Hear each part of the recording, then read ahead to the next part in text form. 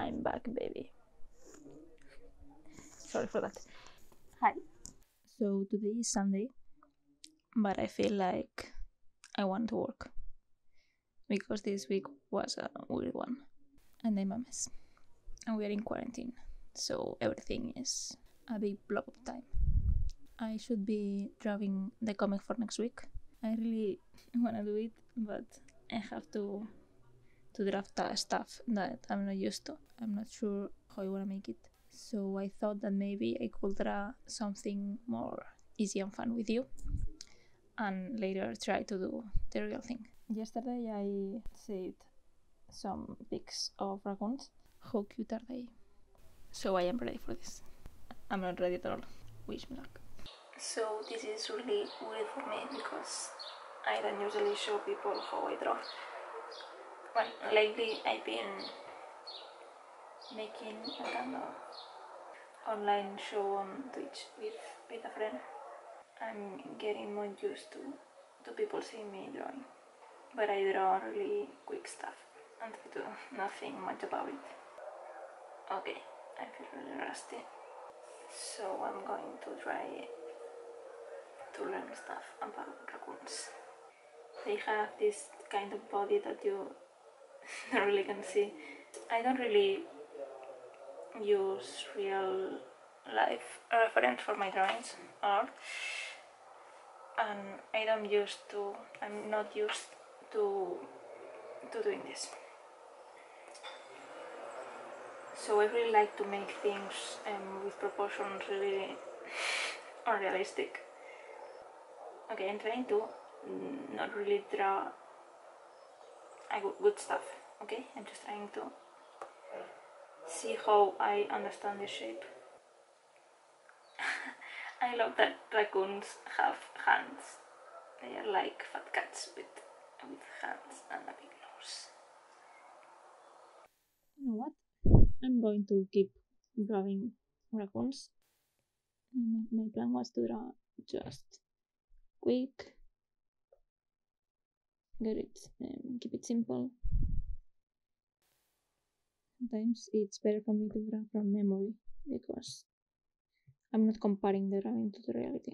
I'm drawing it really in my own way. But if I wanna learn to draw these babies, I first need to know them, and then I probably could be drawing them from memory.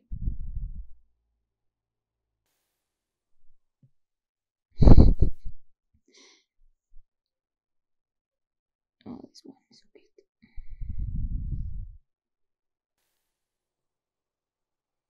Me exposing myself. There are a big blanket of fur. Baby, what's wrong?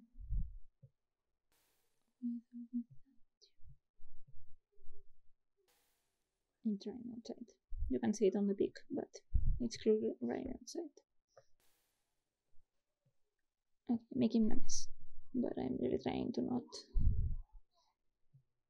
I'm not thinking. I'm just going, and maybe later I'm more able to draw this stuff. Oh shit! Okay, more. So now I'll be closing Pinterest, and I'm going to draw using just my big mess reference to see if I can get some kind of simplification of these babies, and we'll go back to the pictures later. Which please? It is two Canadian feminist literary professors reading Harry Potter and discussing it at the level you would in a college class. What listening to that podcast did was made me realize that the Harry Potter books are not the progressive, forward-thinking stories that I thought they were as a young person. If you read back through them, they are full of fat phobia, queer phobia, classism, a lot of weird kind of like not really great stuff about race, using anti-Semitism. Yes, there's just a lot of actually really problematic stuff in there that it deserves to be called out. And basically, if you read them, you will realize that actually J.K. Rowling has always been this way. It's us that we're not as like our eyes were not as opened to this in the 90s. We were children also. Also, we were children. Yes. So, but here's the thing: is you can love a flawed book because every book is flawed. Every human is flawed. And for me, having these like joyfully deep conversations about the problematicness of Harry Potter is just so fun that like it actually, I would say I am a bigger fan of Harry Potter in the last 2 to 3 years than I was in like the 5 years before that, when I was just kind of like, oh yeah, I like Harry Potter. Now I'm like, Harry Potter is full of problems. Let's talk about it. So yeah, I would recommend that podcast, and yeah, just like be open to flawed things and just be like, yeah, it's got problems, and let's shout about that. The way we always end the show is by asking, in your ideal world, what would the future of gender look like? In my ideal world, all children would be raised gender non-binary. Ooh. And would use a gender non-binary pronoun, either EMA or AMA or they, them, or whatever, until puberty. I record the screen for some of the video, but I always keep the video option on Procreate, but it looks terrible because I made the file too big. So this is what I have. Sorry, I'm learning. I like how these three hot babies look. So I'm going to try to clean them a bit and grab them in a paper. I'm not going to print this time, but I'm going to grab them in paper, and then I probably transfer this to better paper.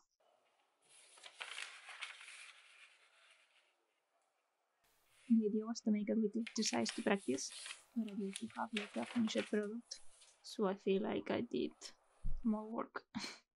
And I can prove myself that I can make cute illustrations with this style and not only draft chicks. There are more things in the world, Clara. And drawing animals is so fun.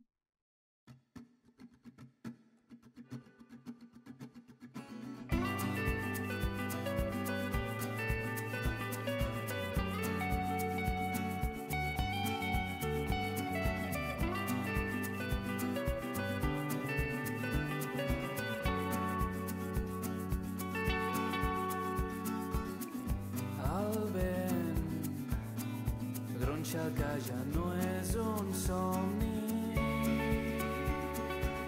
suaument s'apropa perquè l'agaroni i em diu que mai no es fa tard per oblidar el que no ha passat.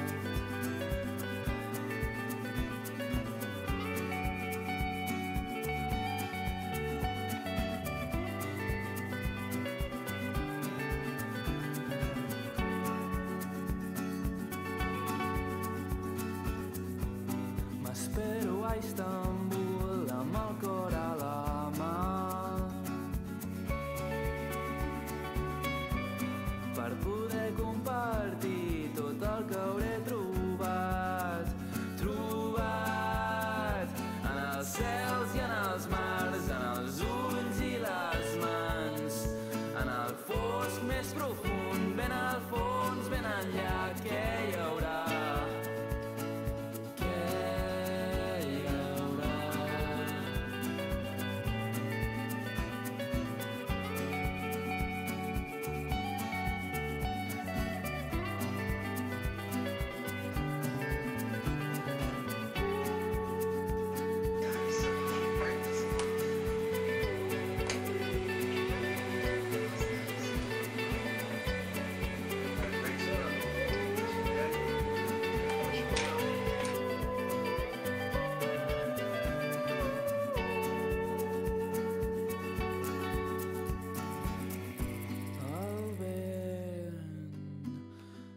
El que ja no és un somni,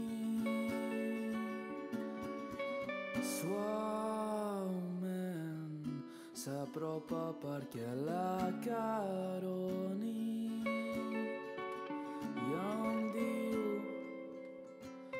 que em farà un racó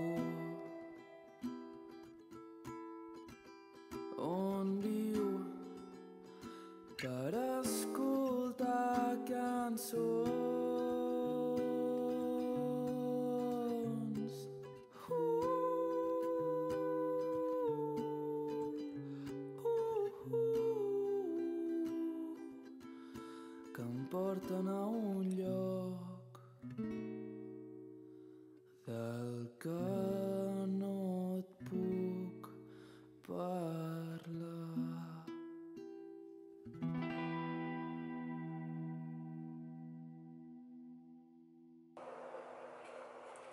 So that's it. I hope you like the video on these babies. See you soon. Maybe.